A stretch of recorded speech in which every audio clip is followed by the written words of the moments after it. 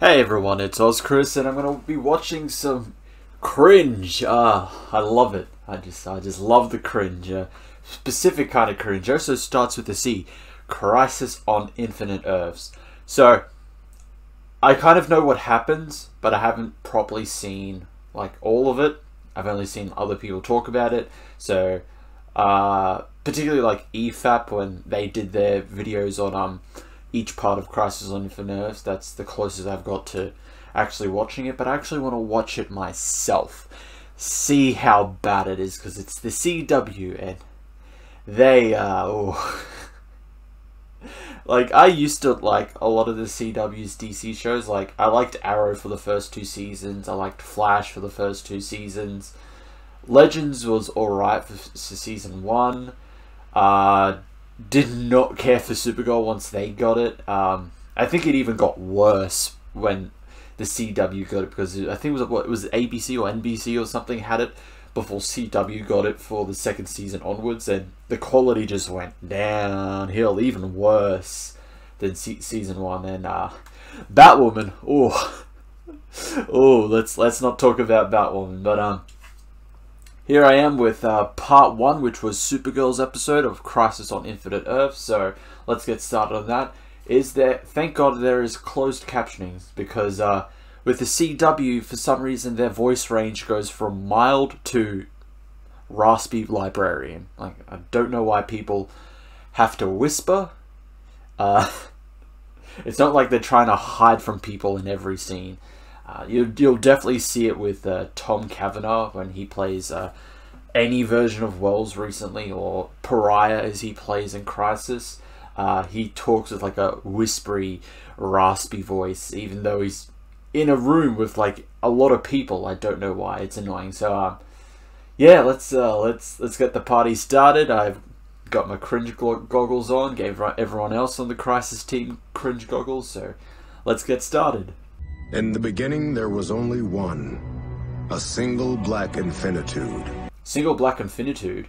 Is that the nickname for the dick Riley Reid gets in Blacked? The end of the world is licking! Oh boy, Will Wheaton. Although, to be fair, this is perfect casting. A raving lunatic saying shit that nobody cares about. Yeah, I think that Will Wheaton was the perfect choice for this character. Oof. That fucking cut. Oh god.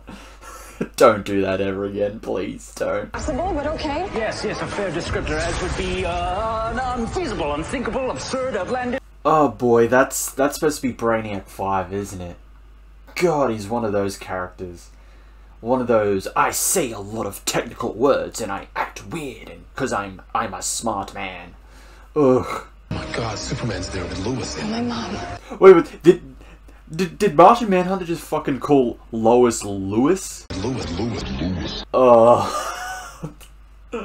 Oh boy. Lowbrow? If only the citizens of Earth could see Kal-El struggling with spit up. This EFAP brought this up.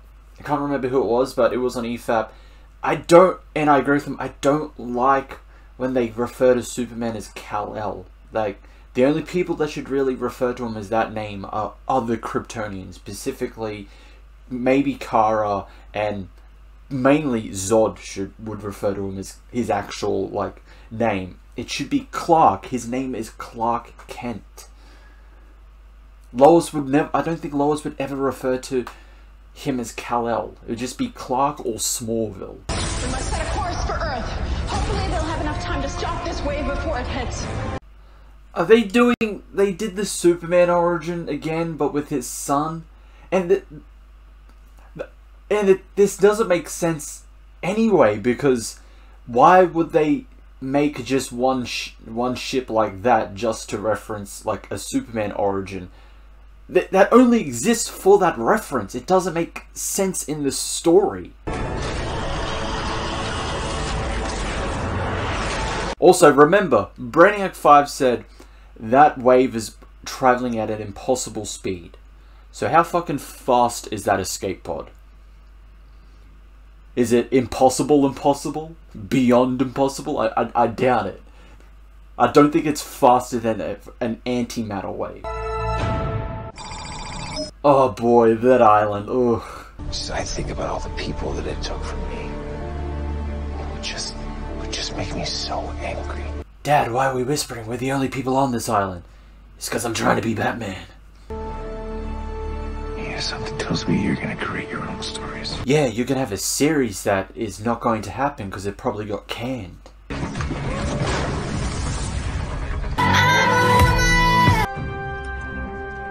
my god, you okay? Thanks to her. How did Superman get his clothes back? Does Lila have clothes beam powers like Piccolo? Clothes beam! That is easily my most metro attack. That rabbit was about to talk. This one speaks to rabbits. If you think that's strange, Brainiac, she also lets villains go free. Yeah, shocking, isn't it? She's a hero.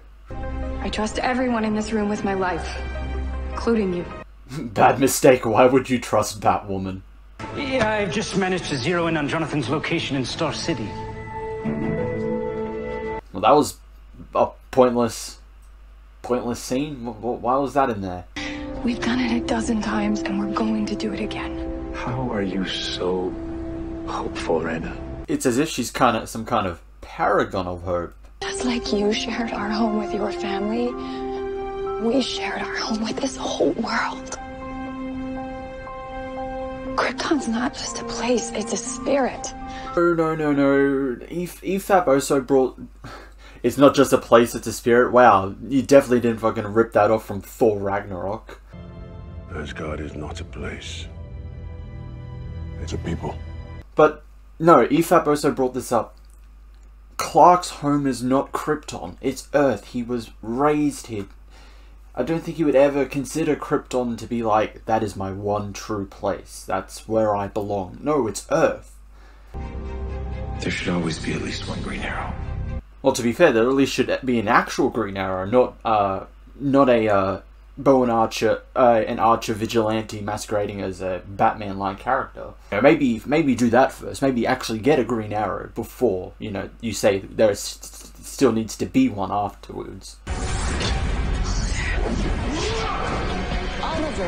Oliver, oh my god, stop it. Oliver, stop. Oh, please stop. Fucking hell. Acting. Something like that. Why are you pulling back on your bow when you have no arrow in there? Or was there an arrow and I just couldn't see it? If she's pulling it without any arrow in there, that is pointless. It was empty.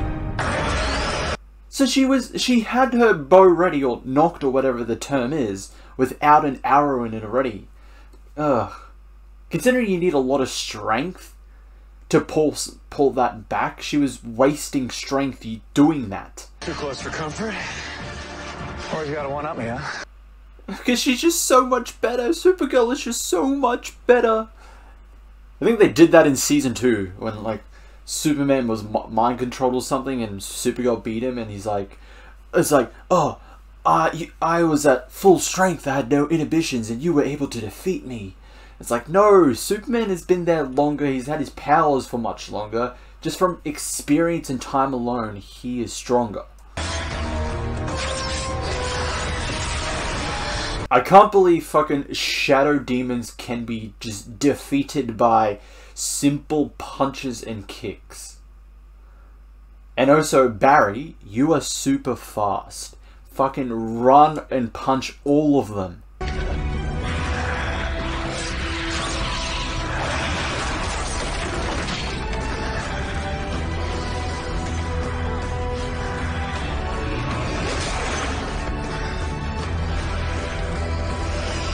Bullshit.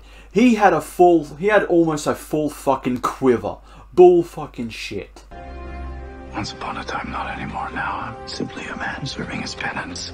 See, this is what I'm talking about. Why is he whispering? You're in a room full of people. You don't necessarily have to use your indoor quiet voice. Yeah, so that was part 1 of Crisis on Infinite Earths. Wow. Yeah.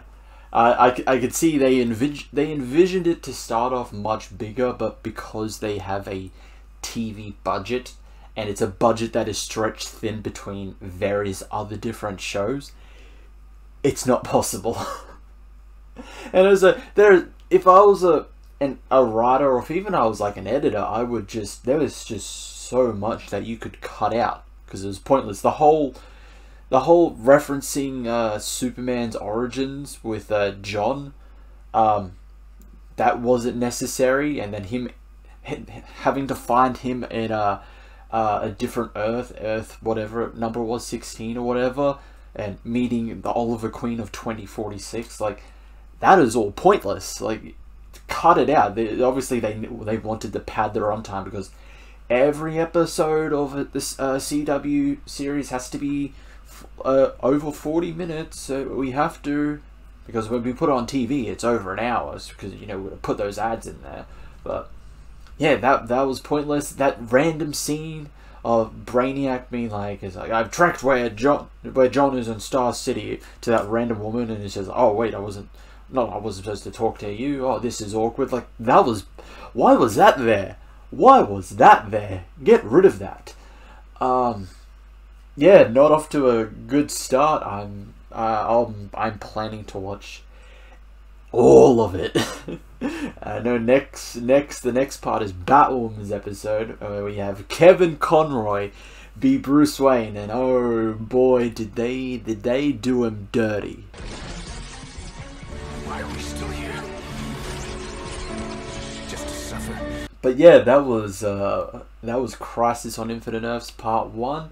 Thank you all for suffering alongside me.